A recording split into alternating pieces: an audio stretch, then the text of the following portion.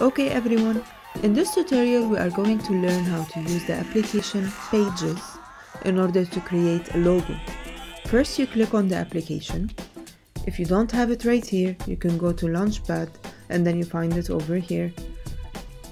Somewhere right here, which is basically on the first page, and you open Pages. It opens this page, so you click on New Document. And then you have templates. You can either choose templates from here. I'm going to choose a blank one since I am creating a logo. First, let's take a look at this sidebar where you have Format and Document. This is everything related to the document, and this is everything related to formatting the text and later on for other objects. If I am creating a logo, let's say something about Earth saving the planet, alright? I need to get some things that I can use from here, or also I can go on Google and find information or PNG pictures. What I can do is the following. I start by going to Shapes, and I can search from here or choose from the categories. I have plenty of categories here and I can search directly. First, I'm going to choose Earth, and you can find Earth from different sides. So I'm gonna choose one of them. On Pages, you have options to resize objects like that. You can also click on this, and then you will be able to resize it from here as well, if you notice. I'm going to just undo, so edit, undo. So, and then I'm going to click on this to not mess it up. After this, you can go on Style, where you can color the Earth.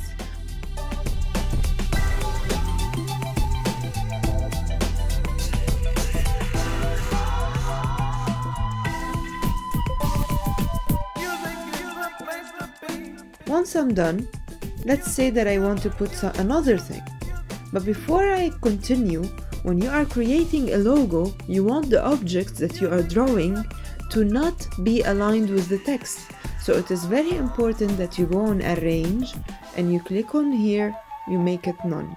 This way you are able to control it however you want. Now I'm going to start by getting an object. So I go to Basic, I want to get a circle.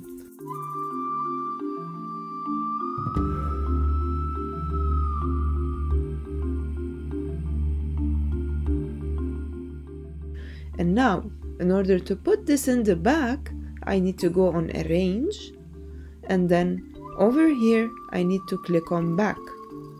Backward is when you have many layers, but here I only have one object behind it. So I click on Back, and there you go. Let's say that I want to bring hands. I want real hands actually. So over here in the Shapes, I'm not gonna be able to find real hands. So I will have to go on Google.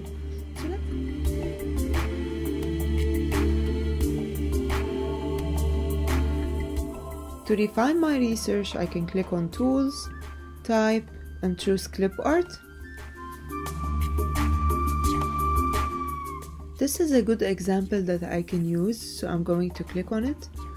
And it looks like a clip art because it doesn't have a background behind. I can find more examples over here if I want. I need to right-click and click Copy Image. And over here, I need to right-click and paste it.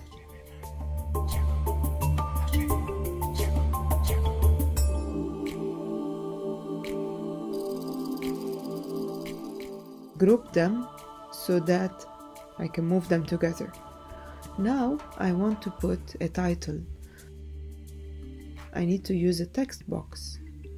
The text box is much better, and then you choose a title inside it, this way.